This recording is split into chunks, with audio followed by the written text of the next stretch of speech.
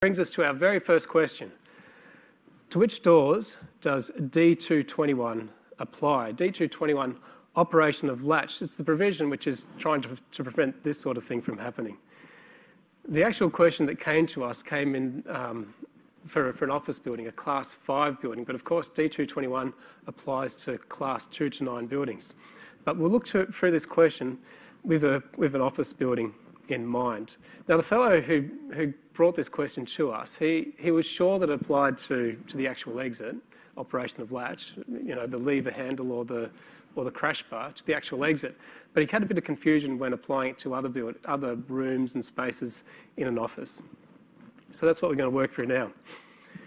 D2.21 is the provision which ensures that certain latches are quickly and easily operated. And the intent is, of course, that we don't want evacuation to be slowed down by a door which is locked or hard to unlatch. So we get that single downward action or the pushing action, which leads to our lever or crash. Here's a typical office layout. We've got our fire isolated exit in the top left, fire isolated stair, connected to a fire isolated passageway. So in combination, these are an exit which lead down to the side. It could be that we're landlocked either side and have to get our exits out the front. We've got this front door to reception, which is of interest, and a door leading into that, this corridor through the middle. We've got this interesting door here. I've done a lot of work myself on secure government buildings, and you get these corridor doors like this one, usually going from one security zone to another, so that one's of particular interest there when we're thinking about operation of latch. We've also got various rooms off that corridor, lunchroom, offices, the open plan office, sanitary compartments. Which doors does D2.21 apply? Well, the doors subject to this provision are those, this is D2.21a, the doors subject to this provision are those which are in a required exit, secondly, forming part of a required exit, or in the path of travel to a required exit. We've got some defined terms which bring some meaning to these statements. The first is required. That's something which you need to meet a deemed to satisfy or performance requirement. The second defined term is exit. So note that required and exit isn't one defined term. They're two separate ones. Required, something you need to meet the BCA. Exit can be a number of things. In fact, it could be something in isolation or combination. Have a look under exit there. It could be under AI, an internal or external stairway. Doesn't have to be fire isolated, just has to get you outside. Can include a ramp. It doesn't have to be fire isolated either. We have our fire isolated passageway, like in our example, and a door, so that's I4 there, a doorway opening to road or open space.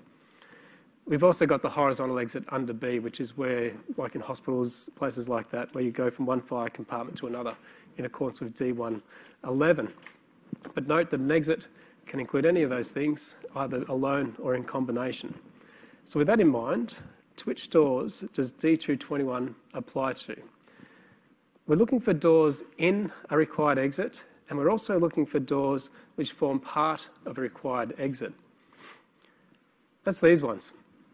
They're pretty easy to identify because they're all doors which have something to do with an exit.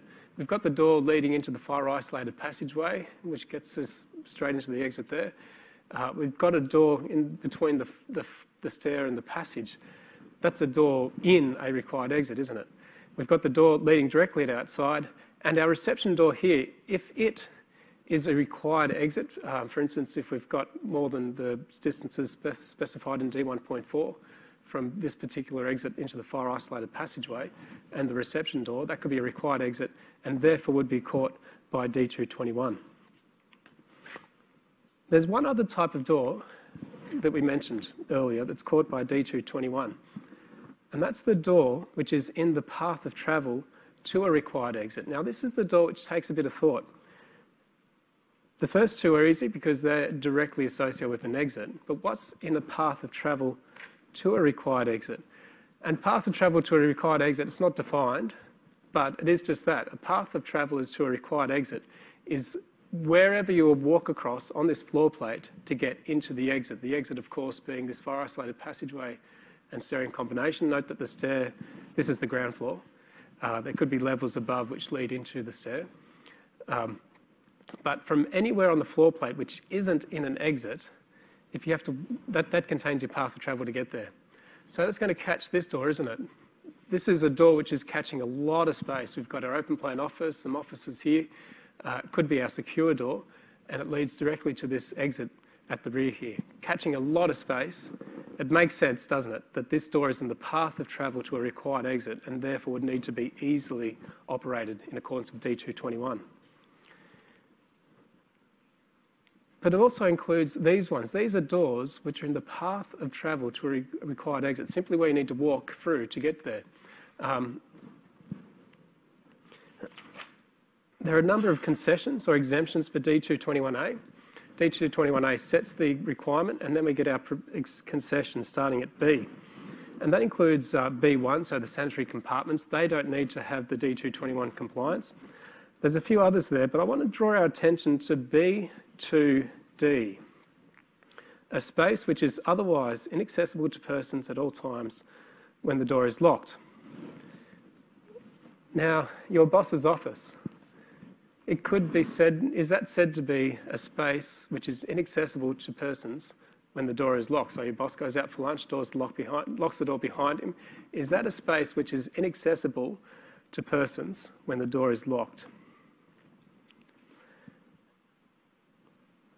Here's what we say in the guide.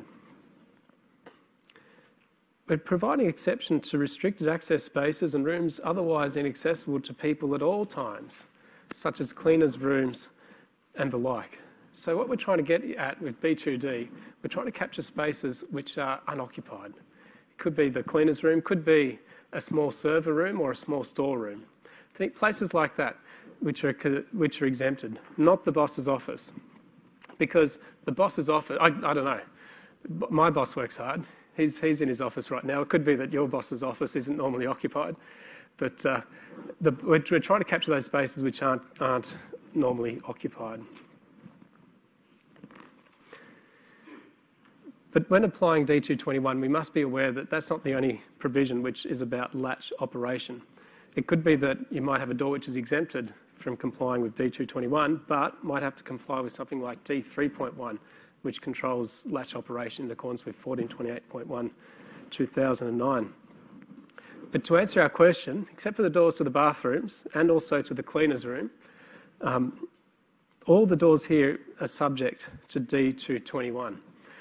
I do want to point out the cleaner's room. We're talking about a cleaner's room which is a storeroom. I had a question in another city, and basically it was put to me, don't you like cleaners? What's wrong with cleaners? You like your boss, but you don't like your cleaners. You're not letting them get out. No.